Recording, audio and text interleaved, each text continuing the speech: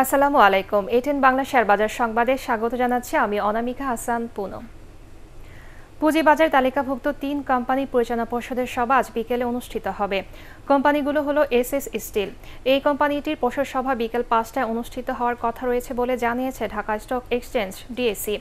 সন্ধ্যা ৬টায় অনুষ্ঠিত হবে পুঁজিবাজার আরেকটি কোম্পানি বিডি সার্ভিস বঙ্গজ লিমিটেড পরিচালনা পর্ষদের সভা বিকেল ৪টায় অনুষ্ঠিত হবে। কোম্পানিগুলোর সভায় ৩০ জুন ২০১৯ পর্যন্ত সময় নিরীক্ষিত এবং ৩০ সেপ্টেম্বর ২০১৯ সমত সময়ের অনিরীক্ষিত আর্থিক প্রতিবেদন পর্যালোচনা ও প্রকাশ করা হবে। গত সপ্তাহে ঢাকা স্টক এক্সচেঞ্জে পুঁজিবাজারে লেনদেনের শীর্ষে রয়েছে সাধারণ বীমা খাত। ডিএসইতে মোট লেনদেনের ১৯% অবদান রয়েছে এই খাতে।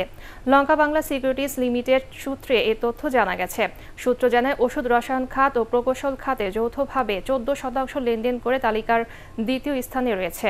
বস্ত্র ও কাগজ খাতে যৌথভাবে ৮% লেনদেন করে তালিকার তৃতীয় স্থানে রয়েছে। তালিকায় থাকা অন্য খাতগুলোর মধ্যে টেলিকমিউনিকেশন খাতে ৬%, জ্বালানি বিদ্যুৎ খাতে ৫%, খাদ্য ও বিবিধ খাতে ৪%, সিরামিক মিউচুয়াল ফান্ড ও জীবন বীমা খাতে ৩% করে লেনদেন হয়েছে।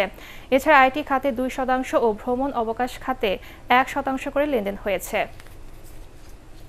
পুঁজিবাজারে তালিকাভুক্ত ৪ কোম্পানির বার্ষিক সাধারণ সভা চলতি সপ্তাহে অনুষ্ঠিত হবে বলে জানিয়েছে ঢাকা স্টক এক্সচেঞ্জ DSE।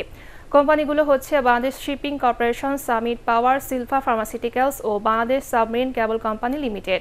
রাজধানীর ফার্মগেট কৃষিবিদ ইনস্টিটিউশন বাংলাদেশ কমপ্লেক্সে শুরু হয়েছে সামিট পাওয়ারের AGM। বাংলাদেশ চট্টগ্রামের বোট ক্লাবে চলছে বাংলাদেশ শিপিং কর্পোরেশনের বার্ষিক সাধারণ সভা। এছাড়াও সিলভা ফার্মার AGM আগামীকাল সকাল ১১টায় ধানমন্ডির হোয়াইট হল কনভেনশন সেন্টারে এবং আগামী ২৬ নভেম্বর কাকরাইলের মুক্তিযুদ্ধ স্মৃতি মিলনায়তন গ্যালারি IDB ভবনে সকাল ১১টায় অনুষ্ঠিত বাংলাদেশ সাবমেরিন কেবল কোম্পানি লিমিটেডের AGM।